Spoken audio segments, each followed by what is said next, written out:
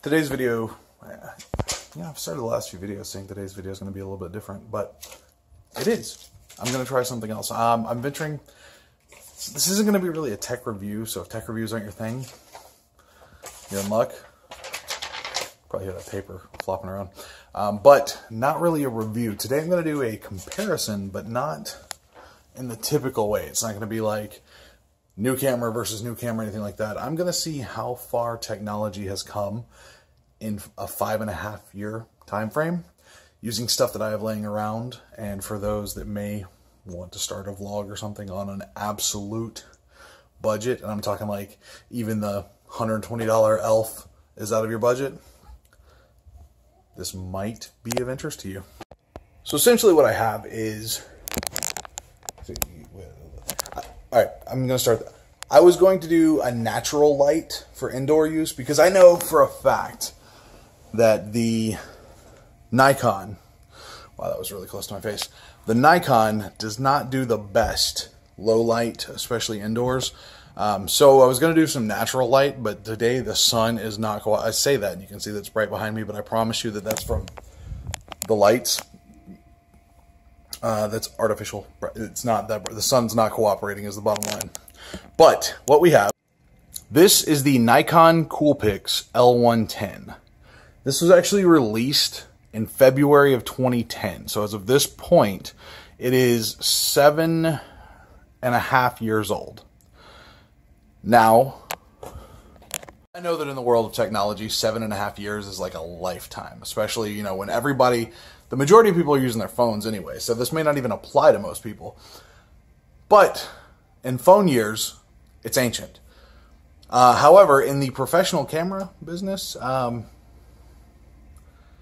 Canon is still using, or they were as of the T6 series, using a 4-year-old sensor. I mean, don't get me wrong, I'm not trying to downplay that. I know Canon does upgrades every time they do a release. But before we get to the Canon, we're talking about the Nikon. The Nikon L110, it was released in February 2010. It is a 12.1 megapixel sensor. It is considered a small sensor camera, which is part of the reason why it does not as well in low light and indoor situations. It has a 3.5 aperture, which attributes to the low light, but the M3, I'll get to that. It has no image stabilization, which is probably a deal breaker on a lot of things. But basically, this camera, we got this when my son was born. He was born July 2010. He's now 7 years old. So this camera we have had for 7 years. So just to give you an idea of why I'm doing this, it's because we had it. I didn't go seek out a cheap thing, but these are trending on eBay. The Nikon trending on eBay for about $36. So if you don't have money for something new and you want something that will do 720p video at 30 frames per second and will not only not break the bank, but you know, be super budget friendly, this is probably going to do you much better than any of the little like the Vivitar or whatever the point and shoots are on the Walmart rack for 30 bucks. You get a better camera with this. But we'll cut to the video comparison here in just a second. We are comparing it to my current vlogging setup camera, the Canon M3 mirrorless. I've already done a walk around, so if you're super interested in why we got it, go back and check my old vlogs. I'm not going to do anything because it won't let me. If I do in screens, I can't do little things here and there. But the M3, one of the reasons I got it, like I said in the video, is because the external microphone jack. But because I am comparing it to the Nikon does not have an external microphone jack. So both comparisons are going to be using the onboard microphones. The Nikon one is an up-top microphone. This one actually does really well compared to some of the newer Nikons. This one actually has better sound than a lot of the newer Nikons with this same body style in the Coolpix. Canon has the dual left and right channel onboard microphone, which is one of the reasons that I like it, because if I'm using it strictly for vlogging and not doing a lot of talking behind the camera, it picks up perfectly if I don't have the boom mic attached. But the Canon M3 is a mirrorless camera, which essentially it has a lot of the features of a digital SLR, but in a slimmer package because there's no viewfinder, no mirror. This particular one, the M3, has a 24.2 megapixel CMOS sensor. It does 1080p video at 30 frames per second, 720p at 60 frames per second. It has Wi-Fi and NFC. It's trending right now on eBay at about $450-ish. You can get it for about $400. I'm not sure if that's just the body. I just looked up the trending. I don't know if that's body, lens kit.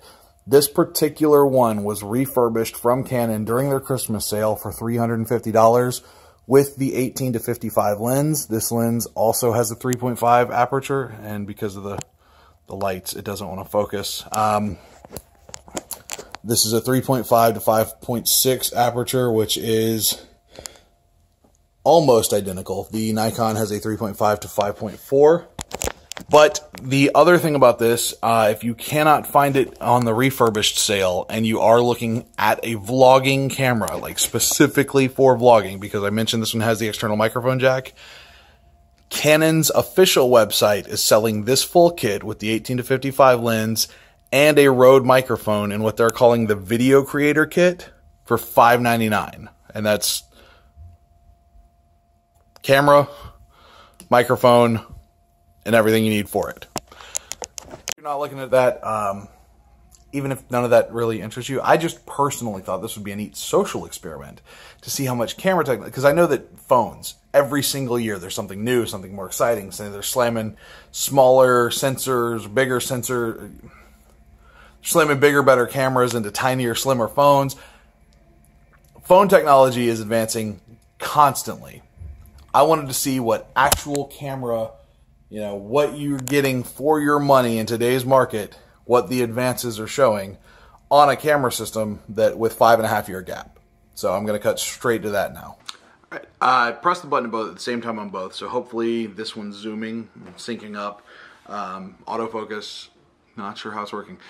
Again, the M3 has a flip-up LCD screen, so I can frame myself, see how I look, and then look at the camera. Or you'll notice most of the time I'm looking above. Anytime you see me looking above the lens, it is because I'm looking at that LCD screen to make sure I'm framed properly. It's a bad habit. It's one of the reasons I like to wear sunglasses when I vlog. But that's neither here nor there. Right now I'm talking directly into the Canon using the Canon's onboard microphone.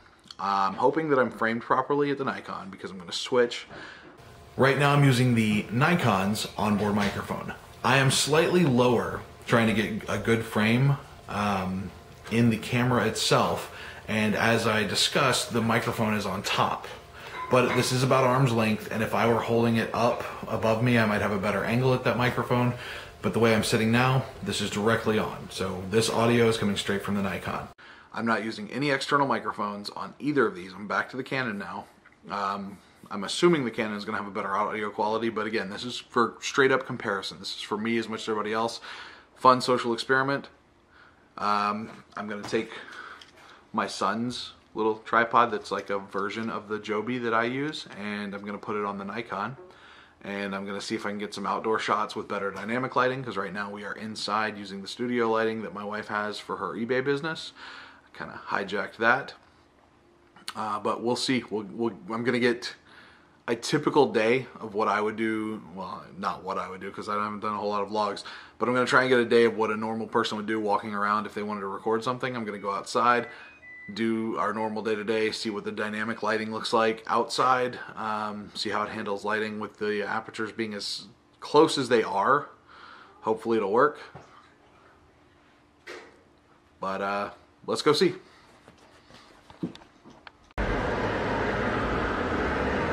This is a typical in-car shot and audio with the Canon M3 with no external microphone plugged in. What are y'all doing? I'm sitting back here with air. Is everybody buckled? Yeah, not me. What's that water ball's back here? Let's get buckled. Buckled? Pull your chest clip up. This is a typical in-car shot with the Nikon L110. Again, dynamic lighting. Let's see if this helps with the video quality. That far. Right there. Everybody good? Yeah. Everyone good to go? Yeah.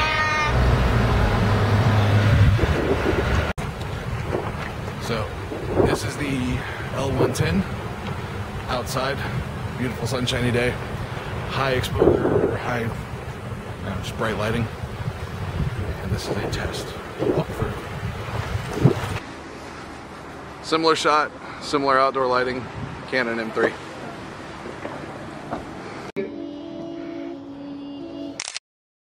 Use all of them.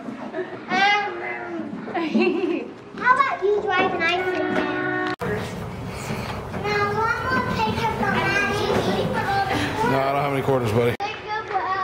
Because my wife and I are apparently masochists, we decided to bring 3 kids. Oh, I'm covering up the microphone. That's another point. If you don't have the tripod thing on the Canon, you gotta watch your finger if you're holding it by the lens, that your finger doesn't cover the microphone.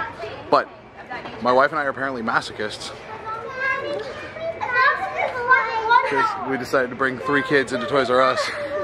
So while I'm doing this, I'll see if I can get an inside, like if you're in a store, in a retail environment, something like that, the lighting, you know, whatever. So this is the M3, and I'm gonna switch to the Nikon.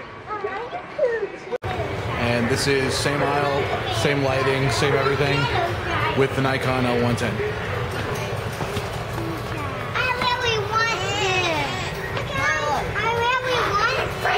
So does Daddy. Sponsorship? Hot Wheels? No? Anybody? Back home, back on my phone. I'm sure you've noticed if you watched any of my videos that usually when I'm on my phone,